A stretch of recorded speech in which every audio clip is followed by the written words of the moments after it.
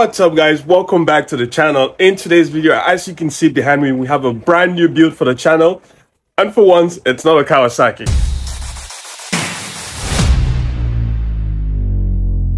Now, let me introduce to you this 2018 Triumph Street Tripe RS. When I purchased this bike, I did not know a whole bunch about this bike, but since then, I have done a ton of research on these bikes, and they're simply amazing. Starting in the front end over here, we have this beautiful M50 Brembo calipers. They're monoblock calipers. Very good quality stuff. You also find this on the Ducatis. We have Showa big piston forks over here. We have all this rear suspension. We have a Brembo master cylinder, all from the factory. We also have a Brembo rear caliper. So I am sure you're gonna agree with me that this bike comes fully kitted from the factory. It also has a beautiful TFT display. It also has a quick shifter system. So this bike is fully loaded. Obviously, it's not in the best condition, and that's why we have it here. So I'm going to let you guys know all the damage I found on this bike. I'm sure there's always something hidden, and we can get the build on the way. So starting from the front over here, not bad. It looks like the forks do have some damage, but they do appear to be straight at the moment, so that's really good. We have no front fender, as you can see. That's also broken over there. We have no turn signal on this side. For some reason, the horn is just dangling over there. Over here is the more concerning damage I have found on this bike. This case cover is completely destroyed. It's cracked over there, and it's actually cracked underneath. I've never seen this before. So this was down pretty hard. The rear set over on the left side is also pretty damaged, as you can see. The mirrors, handlebars, all of that is pretty destroyed. We have some scratches over here that's going to buffer, so I'm not really concerned about that. The tail section appears to be in really good condition, so I'm super happy about that. Same for this side over here. The tail section appears to be really good. We have a good rear set on this side. No damage to the engine covers over here. But going further over here, we do have some more serious damage over here. As you can see, the turn signal is completely ripped up. The radiator is busted. As you can see, it's leaking a whole bunch of coolant right over there. As you can also see, if the camera is going to focus, there's a dent on the gas tank over there and another dent over here. Some stuff have been taken apart on this bike. I'm not exactly sure why, but we have a whole bunch of stuff to get into over here, guys. So some serious damage for sure, but not the worst we've had on the channel for sure. A few moments later.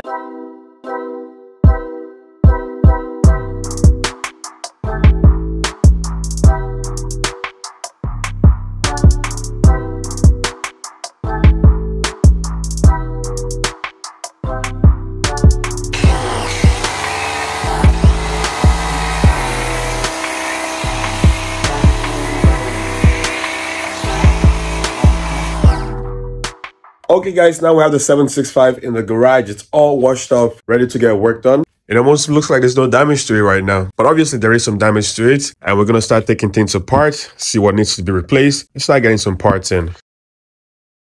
So unfortunately, this bike did not come with a key, and I've been waiting for a key for a very long time. I purchased this bike in March 2024, and I've been waiting for a key for over 3 months. Definitely not fun.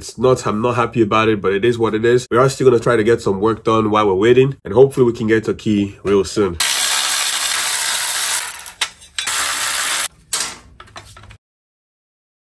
It's another day in the garage, and you will not believe the package I just received. Now what we have here is the keys for the motorcycle. I've been waiting almost 4 months at this point. It's crazy. I've never had to wait this long for a key. I guess it's the first time for everything. I'm just super happy I have one with me now. So now I'm gonna go ahead and open this up for the very first time.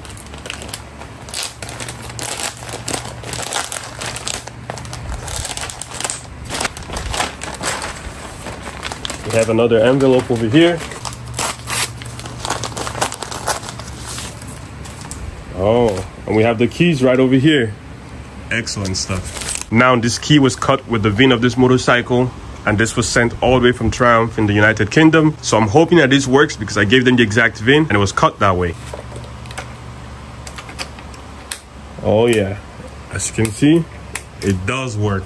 Super excited about that. Now I know this is not going to start because obviously the battery is dead. But it's good to know that the key actually works. I know I said this already, but it's a good thing that we have this key now. That means we can get on with this build. Hasty. Connecting the battery charger. It's charging. And now the fun begins.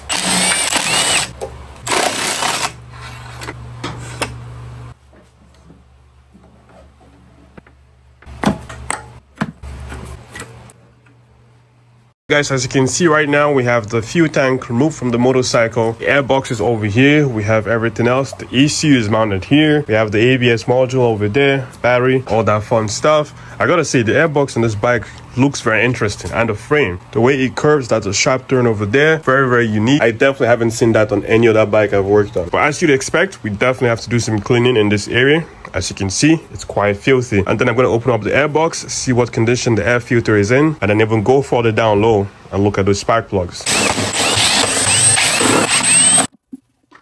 Alright guys, now as you can see, I have the airbox open, and you can see the air filter not in the greatest condition. The airbox is also pretty nasty. There is lots of oil and bugs in here, and the air filter is horrible. It also has this module over here. I'm not sure exactly what that is, but we're going to take it off and take a look at it to see if there's any writings indicating what it is. While we're in here, we're also going to throw in a brand new air filter and keep moving forward. So now I'm going to remove the air filter. Alright, so it looks like this is the immobilizer system, which is not going to be fun. That means we can't even start this bike without getting the key programmed. Have that disconnected.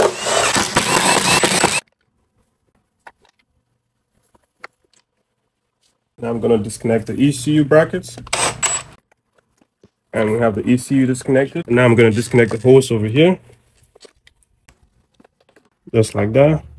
And now we have the airbox assembly out.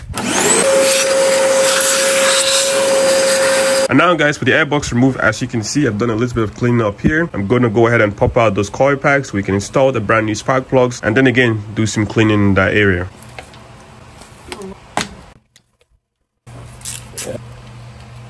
And now we have the bolt for this bracket out of the way. I can now pull out this coil pack. So in order to remove the last ignition coil, I'm going to need to remove this plastic trim over here. It's similar to the one on this side, just on this corner. So I'm going to remove the two bolts that secures this in place. There's one over here and one over here. And then I can move this out of the way and remove the ignition coil.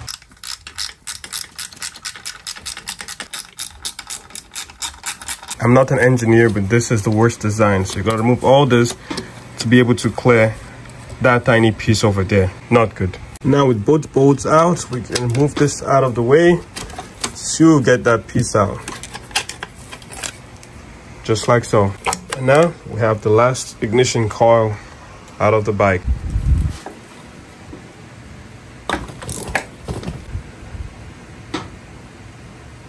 Oh my goodness. That stint is super tight.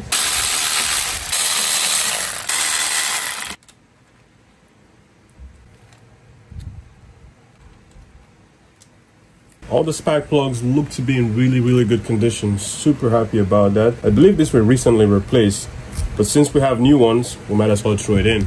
Alright guys, and now we have the new plugs. There are 3 of them because obviously this is a 3-cylinder bike, and this is the specified one by Triumph. So before we install this, I'm going to go ahead and make sure that the spark plug gap is within specification. And now that I've checked that this is within specification, I'm going to go ahead and install it. So we have one here, the second one, and the third one. Now reinstalling the ignition coils.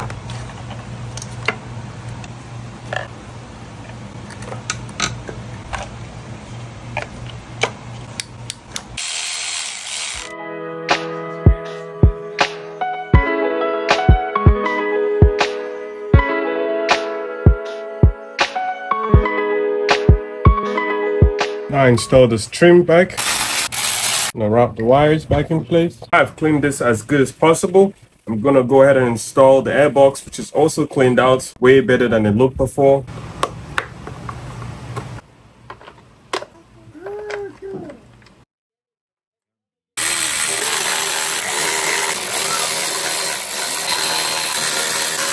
Alrighty guys, as you can see, the next part we're gonna throw on the Triumph is this beautiful K&N performance air filter. Brand new one is ready to go in the bike. Big difference.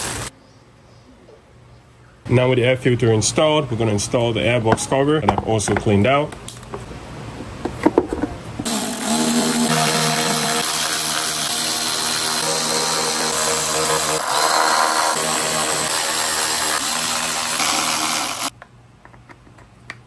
Now guys, I'm sure you're going to agree with me that things are looking much better up here.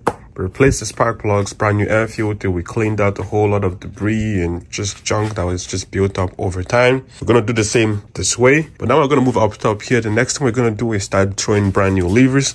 As you can see, this lever is broken on this side. The other one on the other side is scratched up. The bar ends are pretty gnawed up, so we're gonna replace that. The grips are pretty worn. We're gonna change that too while we're up in the front area of this motorcycle. Now I'm gonna start by removing this clutch cable. Clutch cable is out. And now I have the clutch lever out. Over here, we have our brand new levers. As you can see, it's already been opened up. But very, very important tip, guys. When most people install levers, they forget to remove this brass bushing that sits in here. This needs to be removed and swapped over to the replacement levers, or you're gonna have lots of play in them. So I'm gonna go ahead and remove this, toss it in this one, add some grease in there. Now we can throw this on the bike. Now installing the fitting. And you can see some of that grease out here.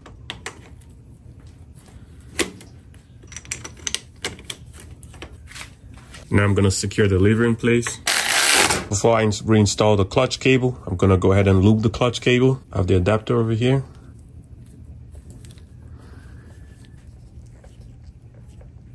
Now that's fully locked in place.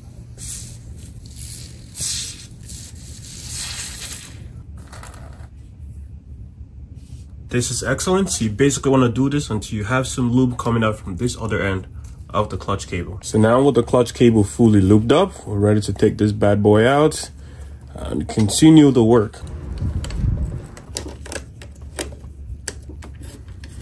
And now the clutch cable is fully installed. We have nice actuation.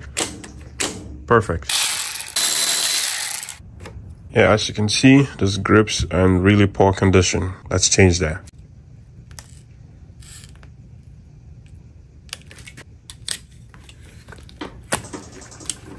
Right, so I haven't seen this before. It looks like Triumph wants you to run their proprietary grip. The grip has all these inserts over here, so this tabs, I guess, lock in here. We're not gonna be doing that. We're gonna be taking this off, sanding this smooth, and we can run the pro grips I usually run on all my builds and throw some super glue, the old-fashioned way. Comes off pretty easy, like so. Done. Now with all the tabs removed, we're gonna scuff it off a little bit.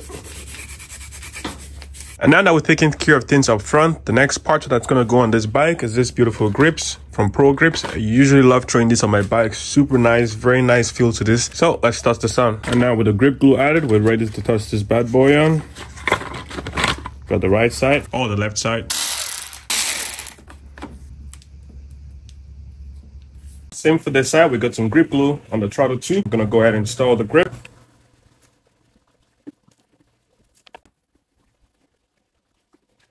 Now it's on, it looks beautiful. Excellent.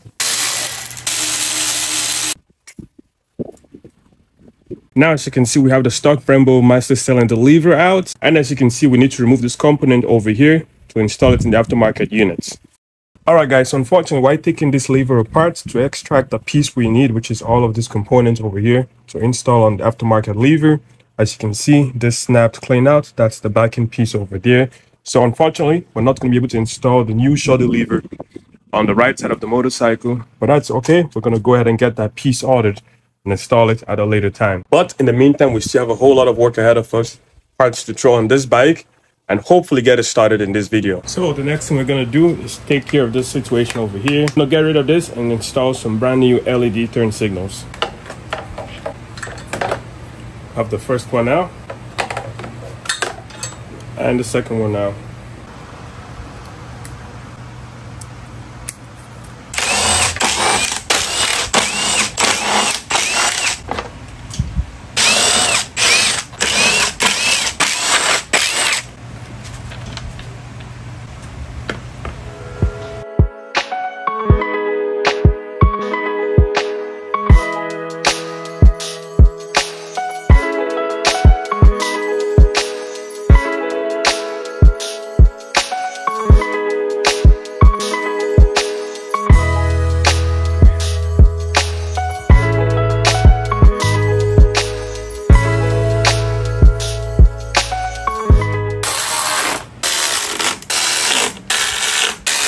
Alright guys, as you can see, everything is reinstalled. I'm certain you're going to agree with me that it's looking much cleaner than it did before. I am super happy about this. It is quite time consuming, but the end result always makes you worth it.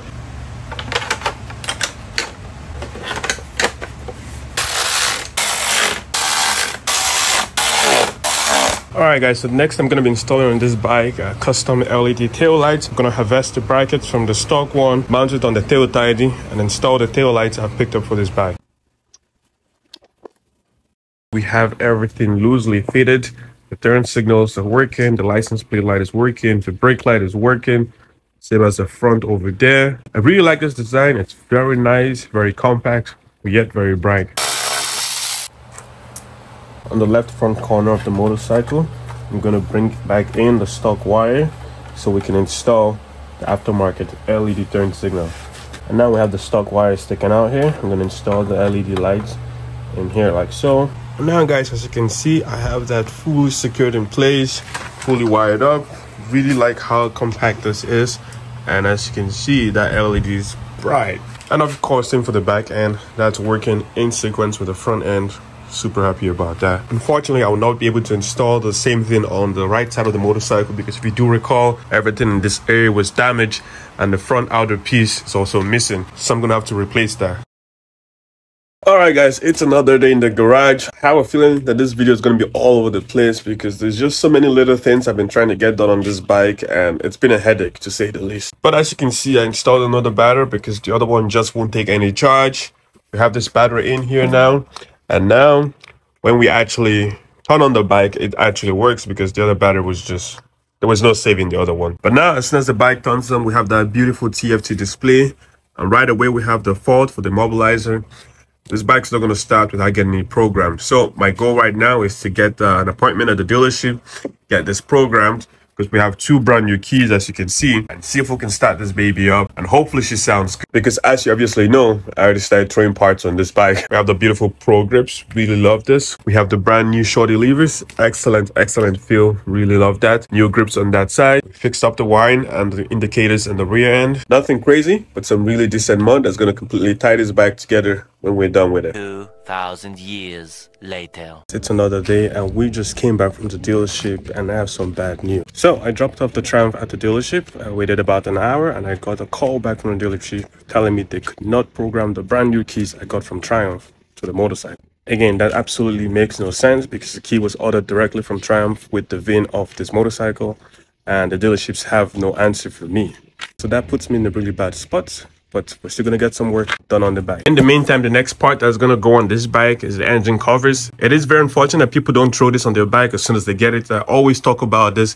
Things like this can be prevented with things in this box. I urge everyone to throw some of these engine covers on your bike. It will save you a fortune and so much work. But now we're going to go ahead and toss the two that's on the other side, pending when we get this one from the dealership. I did not point this out before, but I also ordered this case cover when I ordered the key over 3 months ago. There's still no ETA when I'm going to get this case cover. So I'm probably going to pop this off, see if I can get this repaired in the meantime. So when we do get this immobilizer programmed, we can have this bike running. I have the case covers for this bike. One, two, and the third one.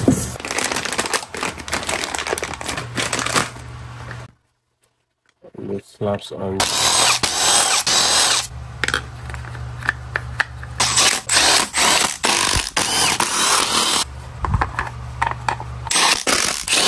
The next part I'm going to be turning on the 765 is going to be a maintenance part or prevention part, whatever you want to call it. It's very, very common in these bikes for this shaft to actually snap on you. So there is a company out there that manufactures this brace that pretty much slides in there and secures it in place. I'm going to have some pictures of what I found online on the forums and whatever. Lots of people have had this same problem. You're shifting, this completely snaps on you. That's not going to be a good day. So to prevent that, I've picked up this bad boy over here. We're going to install it in the hopes we never have to deal with that.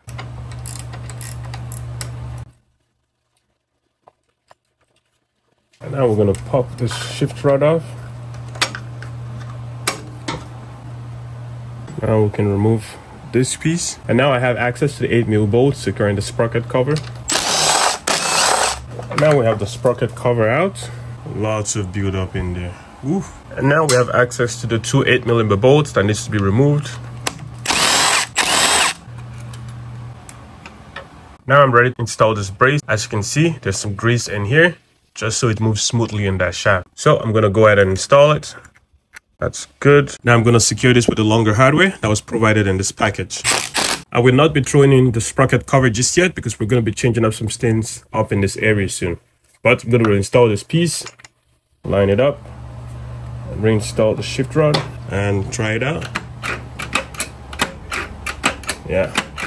Still works as it's designed, and now it's protected. Alright guys, the next part that's going on this bike is the full EVOR protection kit. We have frame sliders, we have front and rear axis sliders. I believe it's going to completely transform this bike's look. So without much more talking, let's go ahead and support the engine so we can start throwing in the frame sliders first.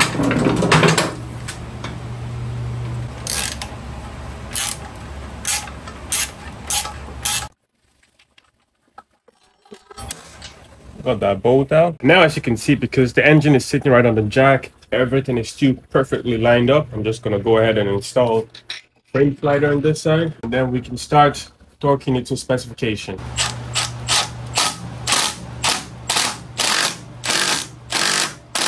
Now over on the right side, we're going to repeat the same process.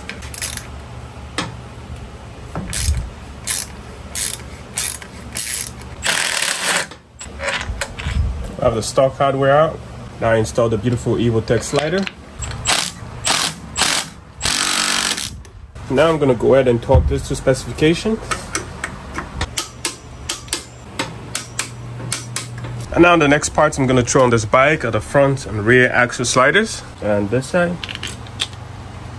And crank into place. For this axle sliders, I could not find any torque specs. I'm just going to snug it up.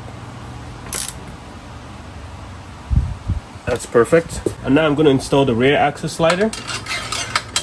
Now the bobbins go on.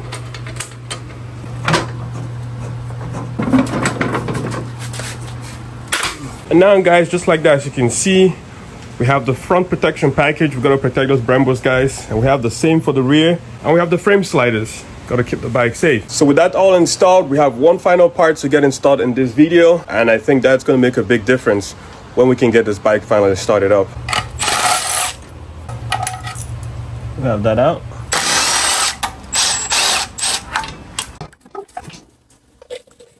And we have this big old bad boy out of the motorcycle. And now I'm going to install the brand new link pipe.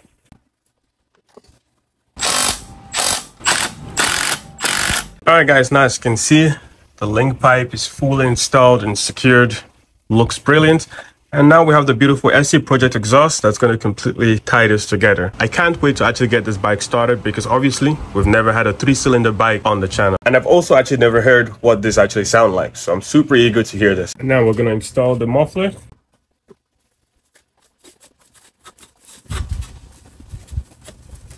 And it looks brilliant already. Alright guys, as you can see, we've thrown a whole bunch of parts on the 765, even though we're unable to start it up. This is very unusual for me. I never usually throw any parts on a motorcycle until I know for sure it starts and runs good. I'm pretty confident that this is going to start up whenever we have the immobilizer situation figured out. But on that note, I want to thank you guys for watching. Be sure to hit that like button, subscribe, drop a comment down below. Let me know what you think about the brand new BUILDZ channel. It is very unusual compared to what we've always done on here. Be sure to copy some merch and help support the channel. And I'll see you guys on the next one. Peace out.